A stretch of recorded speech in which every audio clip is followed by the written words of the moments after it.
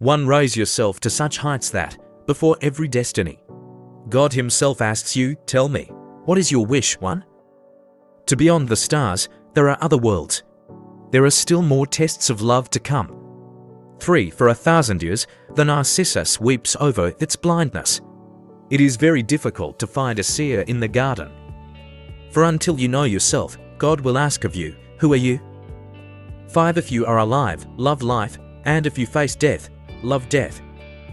6. Raise yourself to such heights that, before every destiny, God Himself asks you, tell me, what is your wish?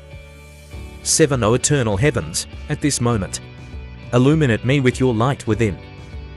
8. Raise yourself to such heights that, before every destiny, God Himself asks you, tell me, what is your wish? 9. Are there still more trials of love? You are a falcon. Your task is to fly. 10. Until faith and certainty go hand in hand, the test of love for God is not complete. 11. The gaze of a believing man can change destinies. When the taste for divine love is developed, the image of the beloved changes. 12. What you have received from Him is an eternal fragrance. And one who has not experienced it, how would they know the nature of that fragrance? 13. If you want to change your destiny, change your thinking.